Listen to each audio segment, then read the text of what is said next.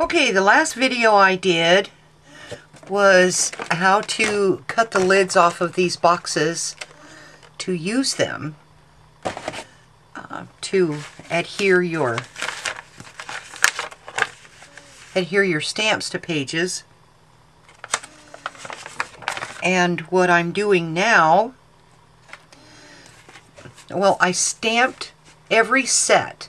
This is a Club Scrap stamp set, and so for this particular set I stamped it on some 4x6 cards, and this takes 3 of these cards for this one set, and I have kind of a conglomeration of a mess.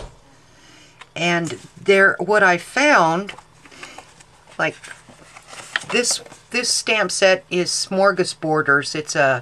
It's an old stamp by Stampin' Up. What I found with that is it has mixed in with flowers and Valentine and some retro square things and some people and different sayings in the stamp.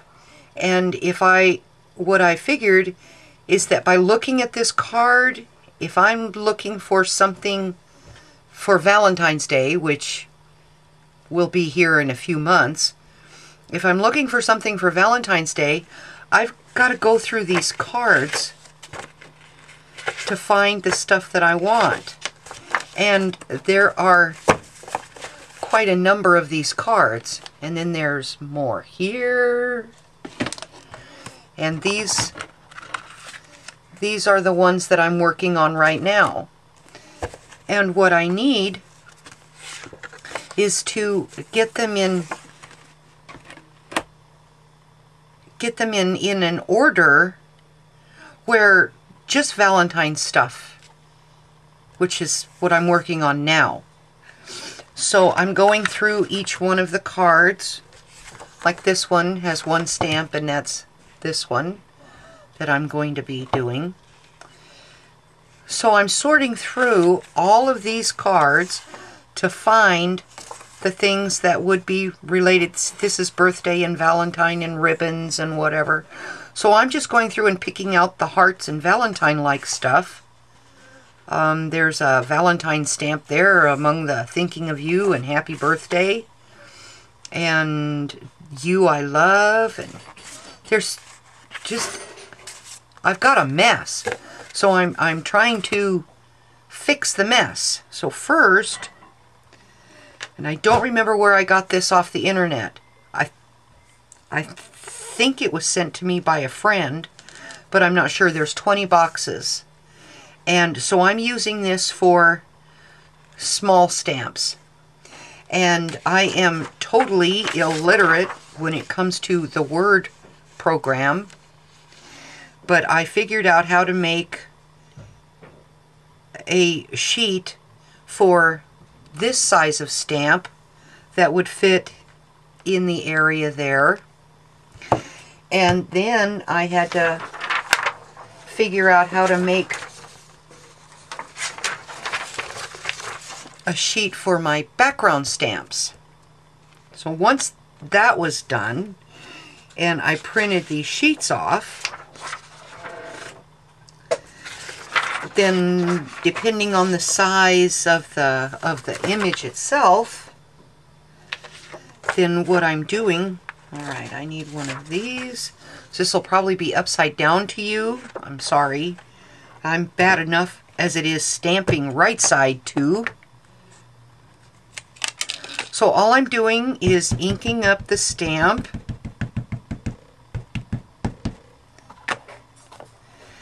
And putting it in a box.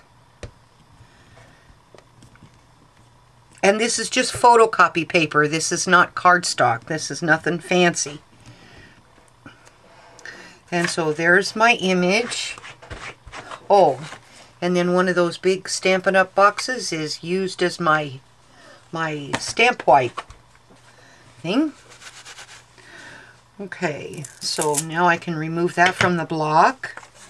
And this one is done. So it can go in my recipe box, and they're just going in just any order as soon as I get finished.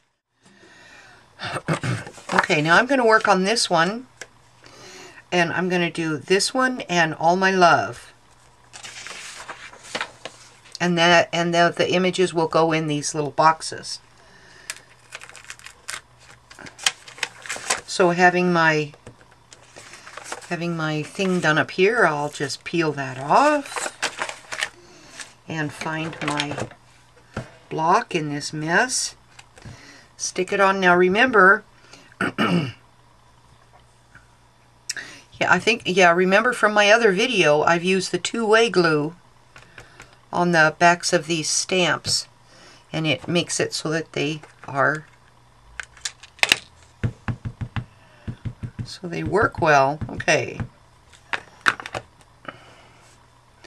So I'll put that in there.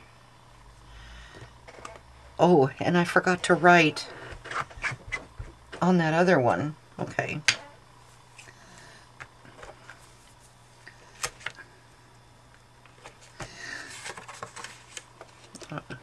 And I can use this card because I have put the name of the stamp set and who it's made by and where it lives. Then I can, without having to go pull it back out. So I'm going to write Lycometer.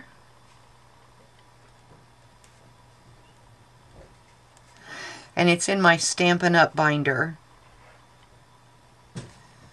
Okay. And I'll put that back over there. Alright, so this one is Smorgasborders.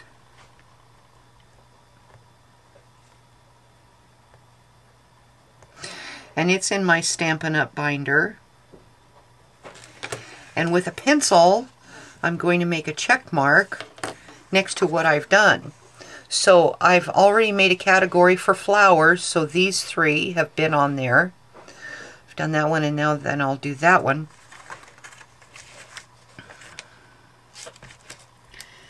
And it, too, let's see. Yeah, alright. I think I'm going to make a different sheet for the sentiments.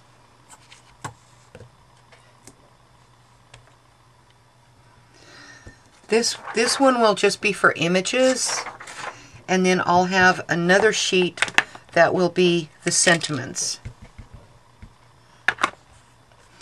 And I'm really bad about getting ink all over, and then getting the little marks, but this is just for my reference. So I'm not going to get all bent out of shape. Smorgasborders, Stampin' Up! Binder. This is a lot of work. A lot of work. This is not a project that can be handled in one sitting down evening, whatever. Okay, so this then is going to be put over into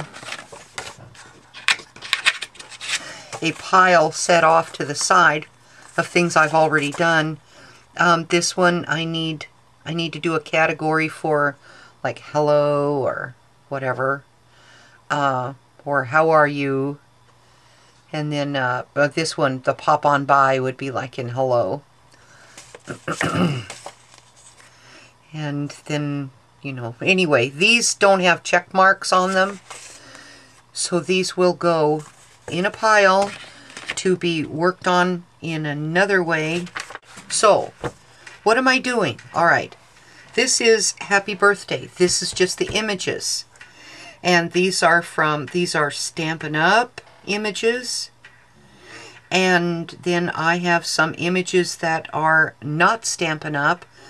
These are images that I got from, where was it? Borders Bookstore or something had a sale on a card making kit that came with little rubber images, and that's what these are from. And then this is Studio G clear stamps, and so is this one. So anyway, these are happy birthday images. And then these are the larger happy birthday images. And this is a set, this sheet is all happy birthday quote stuff. It's just the words, and that one mistakenly got in there, but it's all right. So all of this is just the different words, sentiments, as is this one. And these are all happy birthday still. All right, now these are the larger happy birthday sentiment stamps, the ones that will not fit in this little space here. That would take up this whole thing. And so anyway, there. And here are some more of the birthday sentiments. And then some more. Now this is just flowers. This is only flowers. All of the stamps that I've got that are Stampin' Up, Club Scrap, Studio G, whatever. These are only flowers. So I can look through and see what flower I might want to use. And this is a wood-mounted rubber stamp that I have over in a drawer.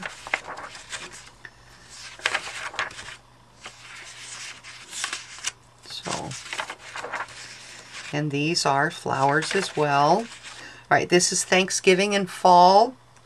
And this is a mix of sentiments and leaves and images. This is the larger ones with a mix of both the sentiments and the images. This is Halloween. This is these two are Stampin' Up. The rest are Tim Holtz. This is all Tim Holtz, as is this. Okay, and then these pages are Christmas. So I think you get the idea. All of the stamps, all of the different stamps that I have, that just leaving them together on the cards, on these 4x6 cards, you have no idea. I have no idea really what I have and how I can use these, because it's just a big mess. And for me, visually, this is terrible, so I will just move on until I find something that's not quite so messy. And I will have missed something fantastic, like, aren't you glad I didn't say banana? Now that would be funny in something. But I would have missed that. So, because it's all jumbled in the mess. So I hope this gives you an idea of how you might choose to organize your rubber stamps and see what kind of a collection you've got and what you can do to take up the few valuable minutes of your day that you have left before you go to bed and sleep to start the next crazy day all over. So anyway, I hope this kind of helps you, gives you an idea of what to do with your rubber stamps and how you can categorize them. Thank you. Bye.